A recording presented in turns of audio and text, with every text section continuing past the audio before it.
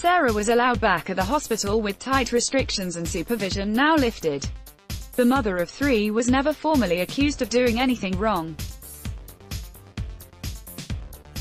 but the hospital insisted that she always wanted to pray with patients, which allegedly disturbed them. Nurse Sarah Cooter, a South African who lives in Dartford, lost her job 2 years ago after she advised a cancer patient that praying would give them a better chance of living and handed them a Bible.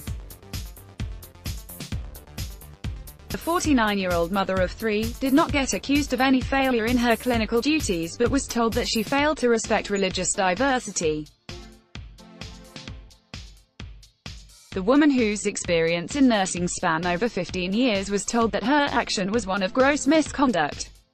But Sarah, who is also a sister, challenged Darrant Valley Hospital, her employer, as she believed hers was a punitive action.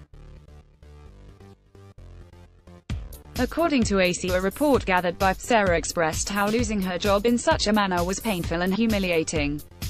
She shared her story on YouTube, giving a hint into how she felt when the event happened.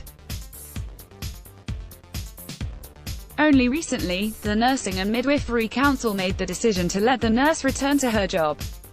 This is because it was found that it would be in the public's interest to return a competent and experienced nurse to her former post. During the time of being away from work, Nurse Sarah had worked for a private nursing home, but she is happy to return to her job as nurse at the hospital. Meanwhile, shared the lady expressed her anger at having to tolerate the indecent assaults of the man and still getting sacked for directing the case to the proper authorities.